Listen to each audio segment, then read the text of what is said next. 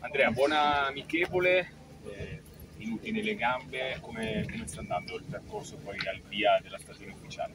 È un ritiro tosto, sicuramente stiamo lavorando tanto, stiamo preparando nuove cose, un calcio diverso rispetto a quello del mister Paladino.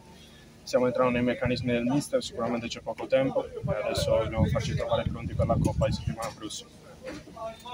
L'amichevole è importante perché comunque è un avversario che fino a qualche mese fa avete sfidato in Serie A, quindi è un test probante. No, questo è un avversario di livello, penso sia vista una bella partita, una partita due squadre quasi di Serie A, che entrambe facevano un bel calcio, penso per noi sia un test veramente importante per capire a che punto siamo.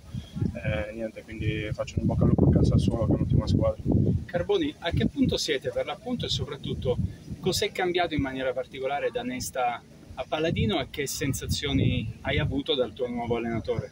È un calcio indubbiamente diverso, è un calcio non a uomo a tutto campo, è un calcio comunque propositivo come quello del Paladino, però ognuno ha i suoi meccanismi. Noi stiamo cercando di entrare il prima possibile, ci dobbiamo abituare, però secondo me stiamo facendo bene. Che obiettivi ti poni personalmente per l'anno prossimo?